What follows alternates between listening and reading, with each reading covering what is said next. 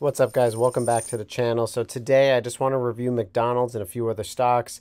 I made a few videos on this prior saying to buy this at 250. So this was a nice I told you so moment. Just looking at it though, there's a lot of factors that influenced me to make this decision at 250 to buy. I sold at 255. That's what I made my target. I had a stop loss at 246. Sold at 255 and it's going on without me. So now watching this, we are looking for a re-entry on this because if you look at the year to date, McDonald's is down a lot of money right now. They're down 300 all the way down to 249, which is 17%. It bounced up to 258, which is excellent. So it's down 14% on the year. So there's still time to get in this if you believe that McDonald's is going to bounce. But because they have their ex-dividend date at June 3rd, I figured we were going to get a nice bounce at the $0.50 of 250, plus a few days before, buyers are going to step up and get that dividend that McDonald's offers. Now, this might be a stock that I might add when it comes to the YouTube portfolio, but we'll see. I want to see a retest here. We have this nice V-shaped recovery, as you can see. And what I want to see now is I want to see it trend down a little bit. Let's see if it pulls back and comes back to this 253 area for a re-entry is what I'm going to be looking for. So if you look here, it is testing resistance all in this area right here. So this is a resistance zone. We got to see. McDonald's was trading from 257 to 259 in this area, sold off, and now it's retesting this area. Look how high this RSI is. RSI is 85 right now. So this is a great example of a break. So it broke this, and now it's retesting it. So let's see if McDonald's chooses to sell off, go from 259 back down to 253, and then will it, make its move back up. Or what it could do is we could break this 260 level, form a base, and that's an indicator to go long. So if it can break this level at 260, it's got to break this level right here. And that's not going to be easy. That's no easy feat. So it's going to have to break this level here, go above 260, retest the 260 level, prove that this area is support, and then blast off. That's what I'm looking at McDonald's. So if we get a pullback, I'm not going to be afraid to buy.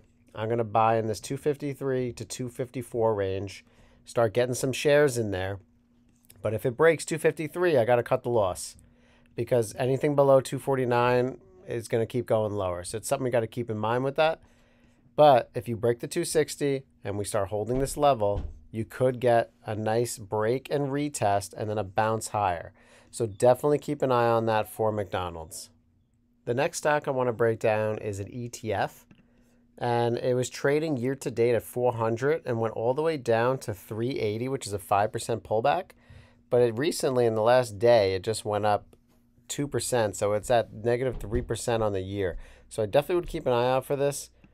This has potential to make a move bigger, much higher. Because as you can see, we have a nice bullish channel. Let me just show you really quick. Right from here, this is where DIA has been trading. And this is an excellent trend line. You can see that it's just trading within this frame right here. So we definitely have some wiggle room. We're in the middle of this trend channel right here, which is around 380. But we just have to see if this is going to break 400 and make new highs. Now, they usually say sell in May and go away. But now we're entering June, so this is going to be very interesting. So dollar cost average, I could see that perspective. I would not be like putting all my chips in at this price. I got to see what is it going to do. Is it going to break 400 or is it going to make new lows and break 378? Definitely something to check out there.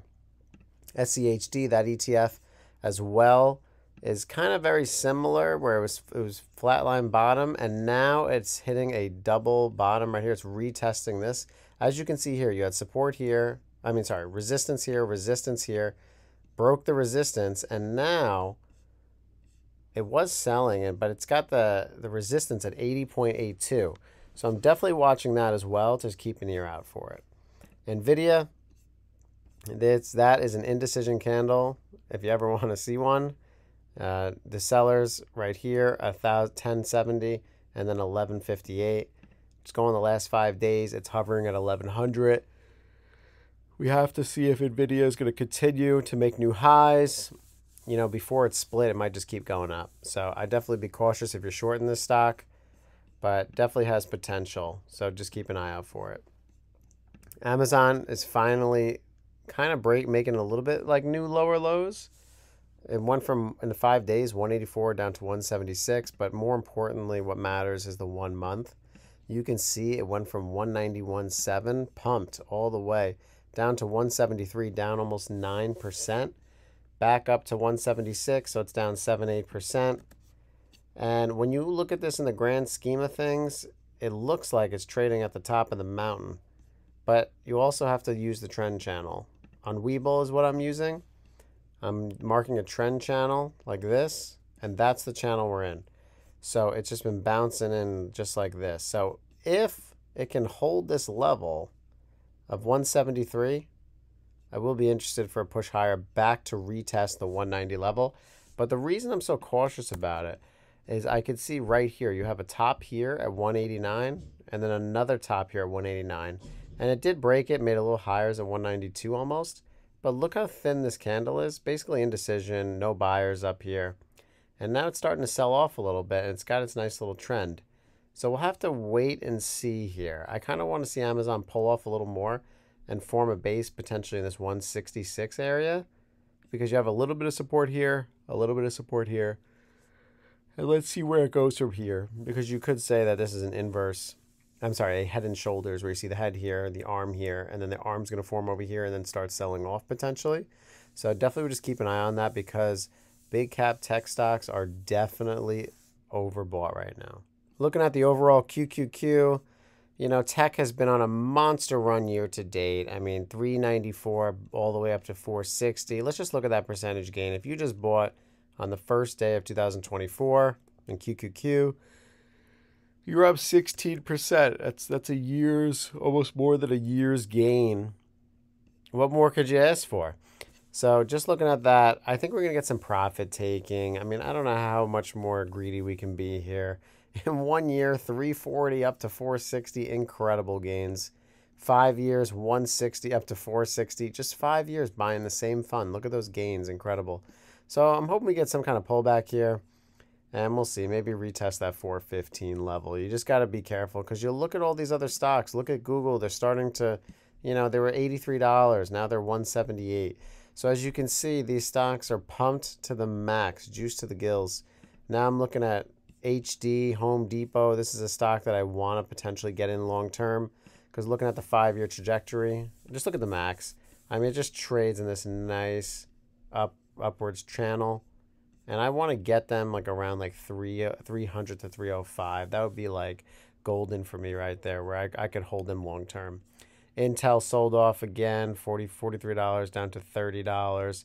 When you just look at them in the last 5 days, they've been hovering in this 29 to 30 range. I think they're going to make lower lows. I mean, they're getting pretty close where they're just retesting $29 again, 29.73. Keep an eye on for that. Tesla, as you can see, we are just hovering in this area, and there were so many times that I thought about buying in this like 175 range, and I didn't pull the trigger, and just all of the gains from 174 to 178, just nice pullbacks up to 187, back down to 174, back up to 179. I mean, there's so many opportunities, but I don't know. I'm just biased. I hold them long term in the taxable, as you guys know, but I'm worried that if we break this level, we're just going to sell back down to 150s. And that's what I've been waiting so I can add. But I'm not buying just yet at 177. I'm being cautious about them. What I think is the dark horse in all of this is SQQQ, the inverse. You look at year to date, it is down. You look at over 1 year, it's down over, 50%. 5 years, it's down bazillion percent.